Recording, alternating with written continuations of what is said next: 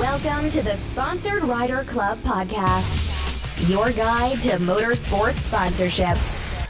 Here's your host, Josh Weesey. Welcome to this episode of the Sponsored Rider Club podcast live experience, which is powered by 4 Wheel Parts.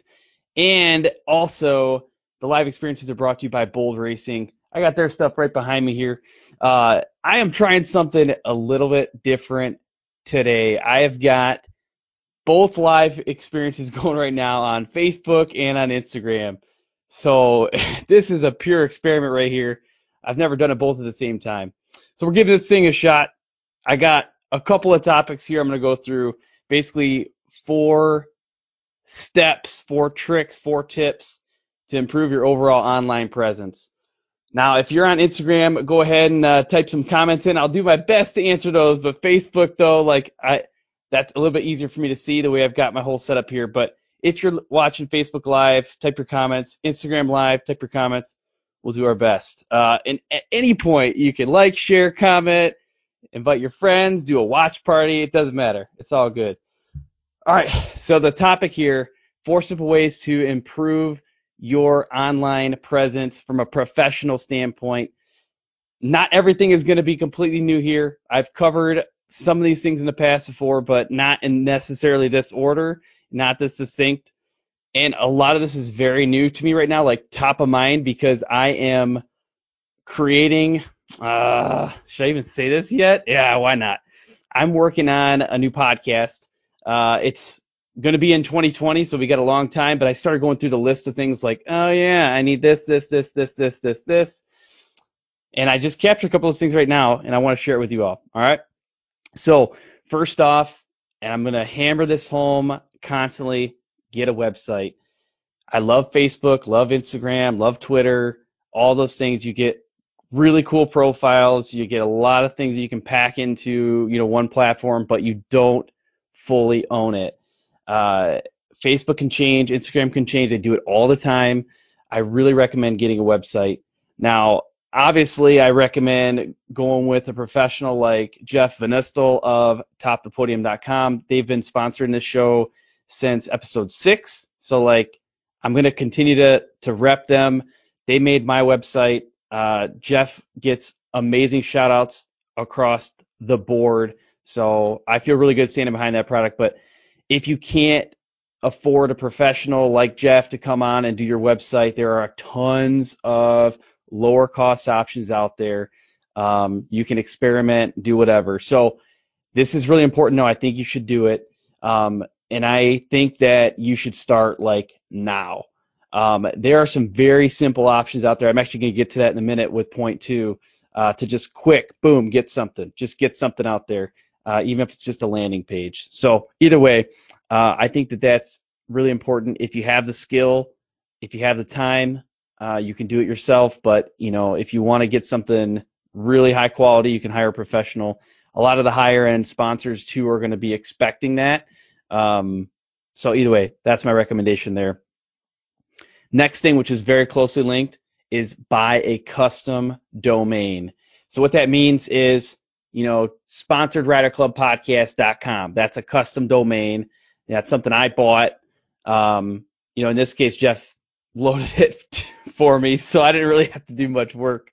But buy a custom domain, and it just makes that much more, professional look to what you've got. So you can go to bobracing.com or bobracing.us, or there's all different things, and they're relatively cheap if it's not something that's a really popular thing. So just today, this literally happened today, I went and bought a domain for my new podcast that I'm working on. I bought it in 5 minutes. I use GoDaddy.com. There's plenty of other ones out there, but I use GoDaddy.com. I think I spent $40 for a protection plan in 2 years, and I got, a domain that I liked. I really recommend doing that. If you got, your last name racing.com, I think it just looks that much better. And that's a step in the right direction too towards this next piece here that I want to talk about, and that is getting a custom email address using that domain that you just created. So for me, I've got one that says Josh at sponsoredriderclubpodcast.com. So I bought the domain, I linked it to my email, and now, I've got this relatively cool looking email address. You can do the same thing. If you're bobsracing.com, you can have, Bob at bobracing.com, or if you've got other people that help you out, whether it's family members or a race crew, you can get all their different names. You can have crew chief at bobsracing.com. So you get a lot of options there, and almost every hosting platform gives you this option. I've used GoDaddy.com, so I have my different, email addresses through there as well. Some people do info at such and such.com. All of it, I think, is really good. It makes that professionalism just that much better. So I really like it. Looks like Desert Vets Racing, probably Mike Pasquarella just commented here using Desert Vets Racing profile. Google works great for that too. Yeah, it does. I've even seen people take it, Sponsor Rider Club Podcast at gmail.com, right? Even that has a nice little ring to it. A little bit of professionalism, and that's almost completely free. So yeah, I recommend doing that. It's way too easy.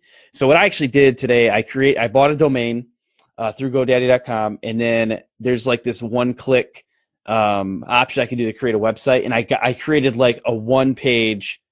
It's just a landing spot that says, new podcast coming soon, May 2020. And I know that's so far out there, but hey, that's life right now. So I put that in a page, and it took me a minute, and it was all free on, I should say it was all included in the price of the domain. So either way, simple to do, and I think has a really big impact. All right, the last thing I'm going to talk about in this relatively short show here today is creating a LinkedIn profile. Now, we talk about LinkedIn on the show every now and then. It's not the most popular platform out there for social media. I push Instagram a lot. I think Instagram right now is where you've got to be at for motorsport sponsorship. But LinkedIn is a cool, more professional take on the whole deal. So you can basically build a profile that's your racing resume or your riding resume, whatever you want to do. You can build a profile around that. You can put a custom headshot in there or a really nice image. And you can connect with sponsors. People out there put their titles in LinkedIn, so they'll put sponsorship manager at BillsteinShocks.com, at FoxRacing.com, at ForwardParts.com. They have all that in there, and I think it's really important to do that. And then looks like Desert Vest just made another comment here, a question, a clarification. Create a personal or program-wise.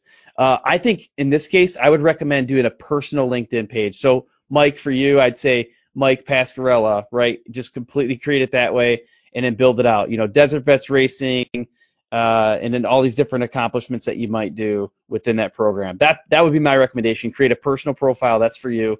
That way you might move from race series to race series, or program to program. So you might have, Mike, Desert Vets Racing this year, maybe 10 years from now, you might have something else. So you would keep building off that profile. You keep building connections with these sponsors.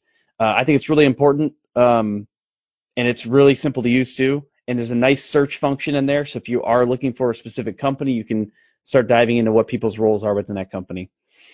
So honestly, that's what I wanted to cover today. 4 simple tips and tricks to kind of building up your online profile. It looks like Nomad Overland just commented on Instagram here. I have LinkedIn. Perfect. Actually, look me up. Joshua Wiese, Wiese. Look me up on there, and we can connect. And that goes for anybody else too. All right, well, hey, I'm going to try to end 2 live videos at the same time.